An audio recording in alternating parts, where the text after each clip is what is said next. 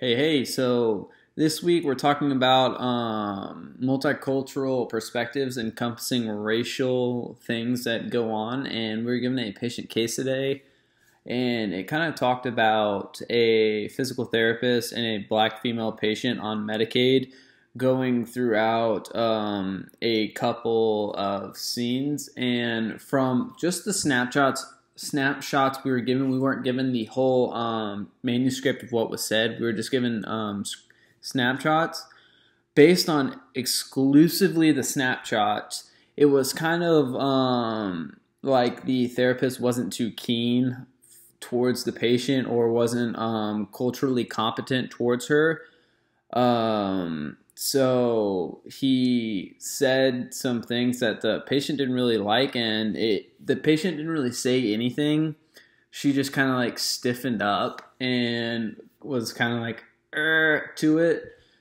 And then it went on later to talk about how the therapist came up to me and was talking about how they hate the amount of Medicaid patients that don't show up, and it's costing the business and taxpayers money. That was an assumption that the therapist made. It was not based on any facts, and it was asking us what we would do in this situation.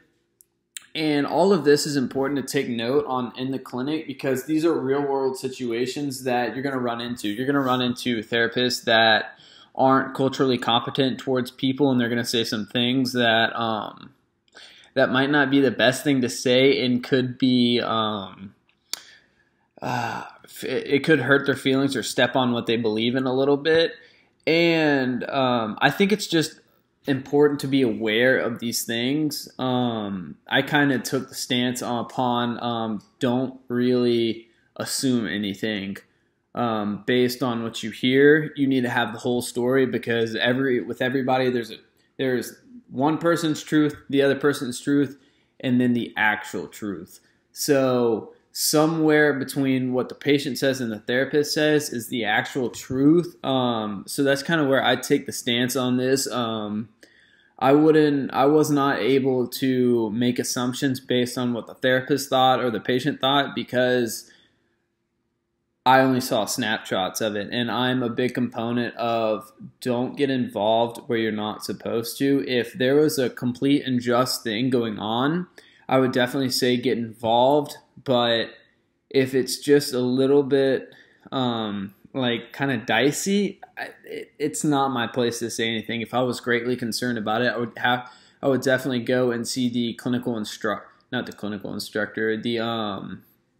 clinical director of the clinic, and I would talk to him about it if I was greatly concerned.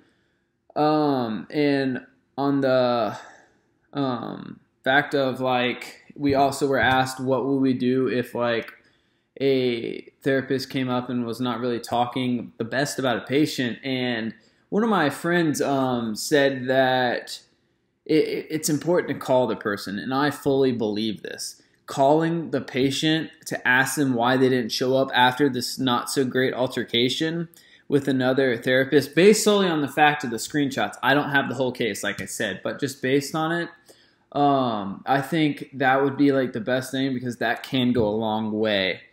And there are other people in the clinics that you can work with, so not refusing care is not the right thing to do. So I have had this come into the clinic in the situation of therapists talking about certain patients and their insurances, not the whole like unjust statements that the therapists were making, but of the talking about like the no-shows, the cancels, and all that. And I really do take the stance on I'm not going to get involved in that situation. I am a big person of healing words, and if what they're talking about isn't like healing towards a patient, it's kind of condescending, I don't join in. I usually walk away from the situation because they're there for us to get them better, not talk to behind their back. So yeah.